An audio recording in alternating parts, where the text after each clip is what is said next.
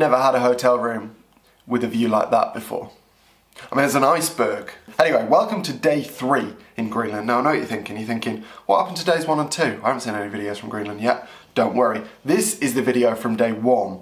But there was something that happened at the end of day 1 that I wanted to mention here. You've probably already guessed what it is based on the title of this video. Basically, at the very end of the first day here, my card corrupted, one of my SD cards corrupted. Luckily, it was one in my stills camera, and in my stills camera, my G9, I have 2 card slots, and all was not lost because I was copying files to both cards and one of the cards was fine. So I didn't lose any photos, but I thought I'd talk a little bit about this before I show you that video, just because I've been asked quite a bit recently what I make of dual card slots, how important they are, and I think it's because some of the new cameras, pardon me, got a cold, some of the new cameras, the new mirrorless cameras, don't have 2 card slots.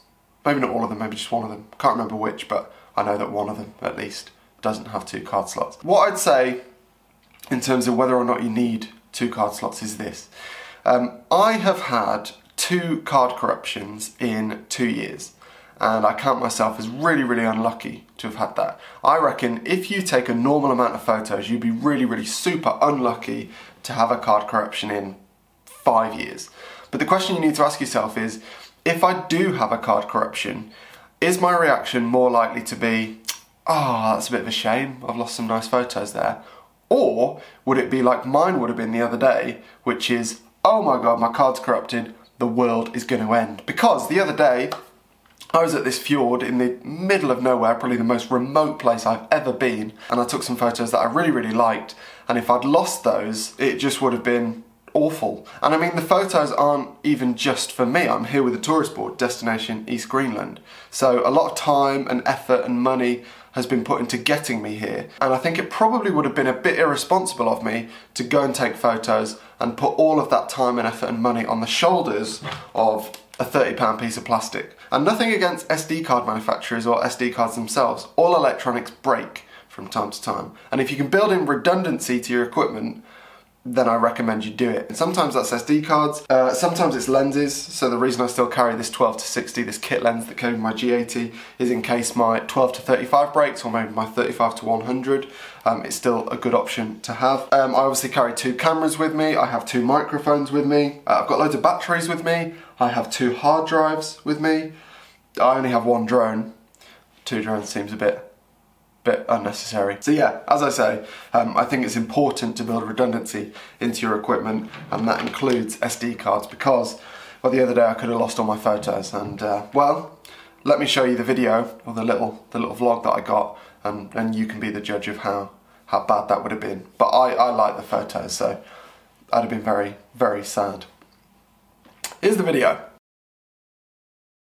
Good morning all, and welcome to Greenland. Actually, do you know what? I've already just told you about all the stuff that I'm about to say in this clip, so we'll just fast forward through that.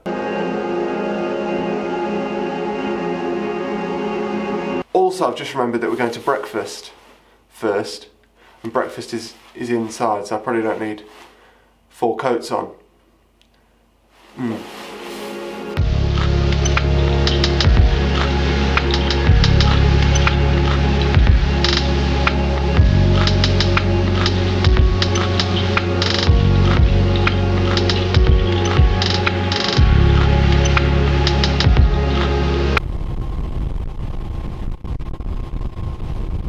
Hello viewers, we're trying to find whales and take photos of whales with, I'd say, quite a good success rate so far. Yeah. So, this is Carlo. Hey. Carlo is a photographer, and this is Ulannaq, and he is a filmmaker. And yeah, we're chasing whales and icebergs at the minute, and I'd say it's going quite well.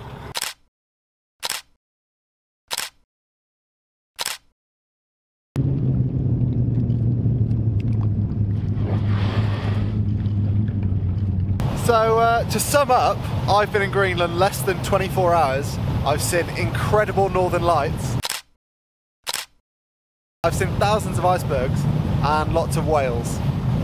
Unbelievable. I didn't really do any filming for the shooting of the northern lights that we did last night, mostly because I spent the whole time picking my jaw up. Like I was completely speechless, which, as you know if you follow this channel, doesn't happen to me a whole lot. I wish I could tell you more about where we are. The truth is I have absolutely no idea. The town that we're staying in this week, called Ulannaq, excuse my pronunciation once again, that houses 2,500 people, and there are no roads in and out of it. So the only way to get there is either by helicopter, which I did from the airport yesterday, or by boat, which we're doing today. And we've come to this place, which is by far the most remote place I've ever been in my life. There's nobody else here other than Wales. We've stopped for lunch in possibly the most ridiculous place I've ever been. So behind me is a fjord, as you might be able to see. Above that is a huge ice cap, like ginormous, and then this side there's a big glacier as well. And then also over this side there's just loads of amazing looking icebergs. Absolutely ridiculous. What a silly place for a sandwich. One thing I will say just quickly before I do have my sandwich, when I announced that I was coming to Greenland, a lot of people said that it was on their bucket list. So they were looking forward to me talking about it and showing pictures from Greenland and stuff. What I would just say is that if it's on your bucket list, just put it to the top. Yeah. Put it right to the top.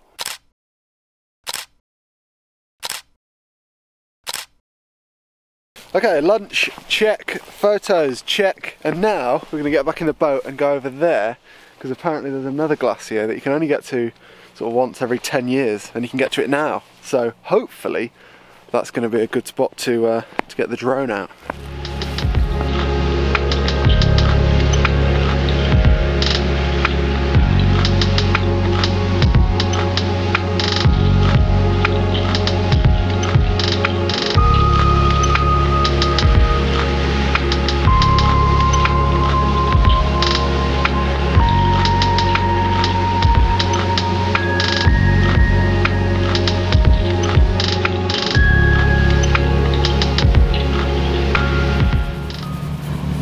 I couldn't resist not using the drone at the last glacier, so I did. Luckily, I still have one battery spare, which I'm going to use for this glacier. And wow! Well, this isn't great news for a vlog, but I'm genuinely speechless. You got any words to say? Me? No, I'm speechless too. You're probably used to this, aren't you? Yeah, this is like a backyard for me. These guys are from the west side of Greenland, so I think this is still quite special for you, but probably compared to how I'm looking at it, definitely, this is a bit different to Wales. Right, since I can't talk, let's have another go with the drone.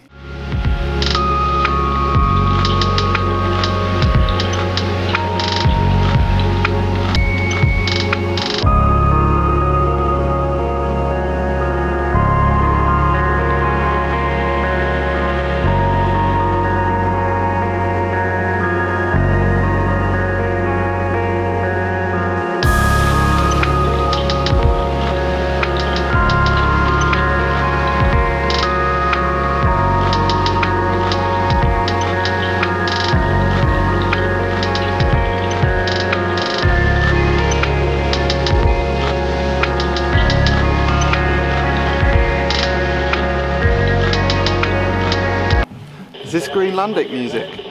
What? Is this Greenlandic music? Yes, it is. Nice. I don't know if my drone shots did this place justice, or my actual photos. What I can say is the light is unbelievable. It's quite flat because I can see the sun, but there's clouds everywhere, and yet it's still so bright. Yeah, I don't think I've ever seen light like this before. I love it here. You know how I was saying yesterday that I wanted my videos to have topics, even if they were just vlogs? I've got one for this video. Yeah? My card just corrupted. One of them. No! Yeah. But I have another one. Okay, so it's that's fine. good. So the topic can be about dual card slots. That's what this video can be about. And also the fact that it's the most amazing place I've ever been. Okay, then what would happen if you just had one SD card. I guess.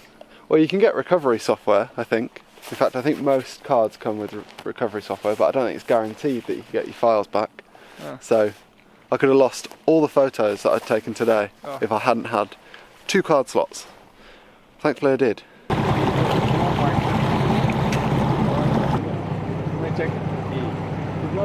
Thank you so much. You're welcome. Thank you. Nice to meet you. And you. Bye. Bye. Bye. Yeah, so there we go. That was day 1. Amazing day, and we had a race back to the town in the boats, which, I mean, was choppy.